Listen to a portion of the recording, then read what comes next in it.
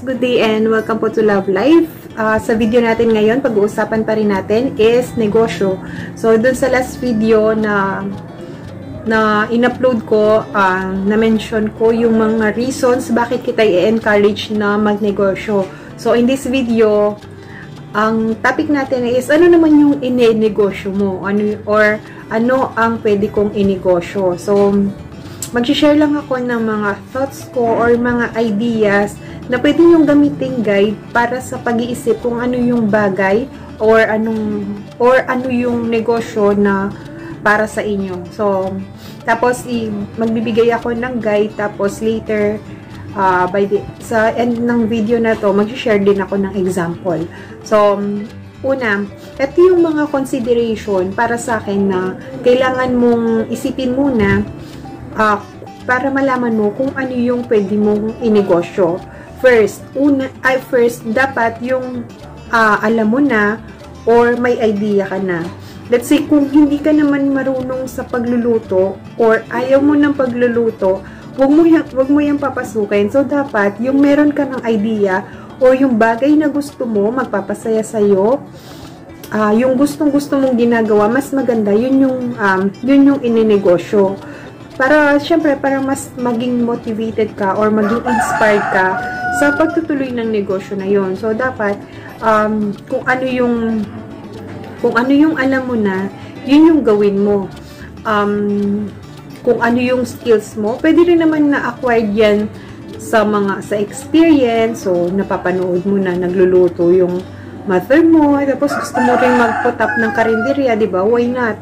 Tapos, kung yung iba naman, umaattend sa mga seminars, let's say, sa mga perfume business, umaattend sila ng mga seminar, paano gumawa ng pabango, para magkaroon ng ideas, paano lumawak yung negosyo nila na pabango. So, yan. Basta magkaroon ka na, mayroon ka dapat idea or alam dun sa negosyong papasukin mo bago mo simulan. So, yun yung first one na dapat i-consider para sa akin. Number 2, yung kaya ng oras mo. Kasi kung nagtatrabaho ka, syempre, hindi ka naman pwedeng mag full time para dun sa negosyo na yun. Hindi mo pwedeng matutukan 24 oras or anytime. Kasi nga, meron ka rin commitment sa trabaho mo. So, pwede ka rin ng full time dyan or part time. So, yun, isipin lang natin kung ano yung negosyo na papasok dun sa available time mo. Pangatlo, capital. Syempre, importante yung capital. Kung may gustong-gusto kang gawing negosyo, tapos wala ka namang capital or wala kang pwedeng pagkuhanan ng capital, syempre, hindi mo pwedeng i-push yung negosyo na yon. Kasi lalo pa, kung yung requirement is yung capital talaga. Pero kung magagawan mo ng paraan, why not? Ituloy mo lang yung pinaplano mo. Mas maganda kasi yung capital is sa'yo na rin manggagaling, hindi yung inuutang. Hindi ko naman dinidiscourage na mangutang ka para mag-put up ng negosyo. Marami din naman na ganyan. Pero mas maganda kung habang nag-iisip ka, kung plano mo pa naman na after a few months, mag-ipon-ipon ka na ng capital mo para, let's say after 6 months, meron ka ng magagamit para sa negosyo na yun. So, yun yung number 3, capital. Number 4, yung location mo or yung market. Siyempre, yung location, consideration yan, lalo na kapag physical store yung ginagawa mo, ay yung physical, yung magiging negosyo mo. Let's say, kung gusto mo ng grocery store, siyempre, nilalagay mo yan dun sa part na marami yung bibili or yung pupuntahan ng mga tao. Kasi hindi mo yun pwedeng ilagay sa may parte ng bukid. Siyempre, dapat maging feasible din yung location. Dapat pinag-aaralan niyang mabuti. Hindi lang basta-basta na, may pera ka, alam mong alam mong i-manage, alam mo kung paano i-manage yung grocery store, tapos may oras ka, tapos tinayo mo sa isang lugar. Siyempre, pag-aaralan mo muna kung may bibili, kung saang location papatok yung magiging grocery store mo. So, yun yung mga sinasabi kong consideration when putting up is a business. So, eto, magbibigay ako sa inyo ng example. Let's say, yun nga, yung skill mo is cooking. Simula tayo sa number 1. Kung ano yung alam mo, ano yung may idea ka na. Kasi mahilig ka sa pagluluto.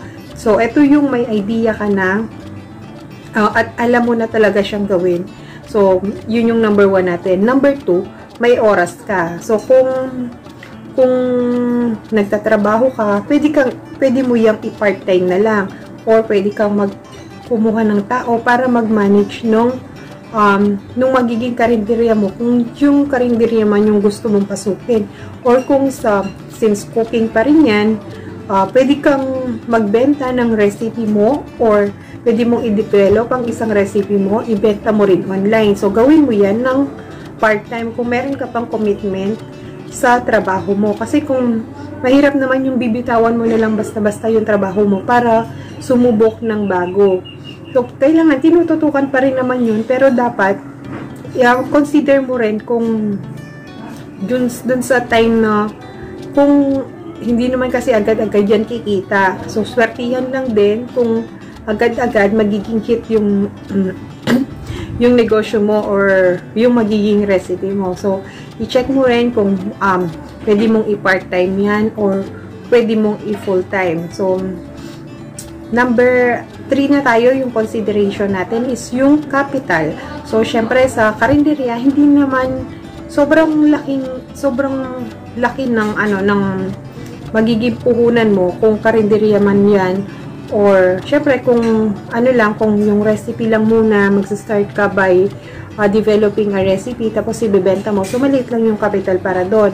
Pero kung karinderya, ayun, medyo mas lalaki na yung magiging pukunan mo. So, consider mo kung magkano yung kakayanin mong i-shell out para sa business na gusto mo. Syempre, kung large scale na yung magiging, yung negosyo mo, kahit ano man lang yan, kahit isang food item man lang yan, so syempre mas lalaki pa rin yung capital requirement. So lalo pa kapag meron ka ng mga reseller, so uso na ngayon yan, magkakaroon ng resellers, tapos sila na yung parang magdi-distribute ng produkto mo. Kung karinderya naman yung gagawin mo is, so yun, lagay ka lang doon, maglagay ka lang ng tao. So, syempre sa na yan, mag-shell out ka rin ng capital para sa labor ng mga tao. Syempre, pasahod, tapos yung pwesto mo, tapos yung mga gagamitin mong ingredients, syempre yung mga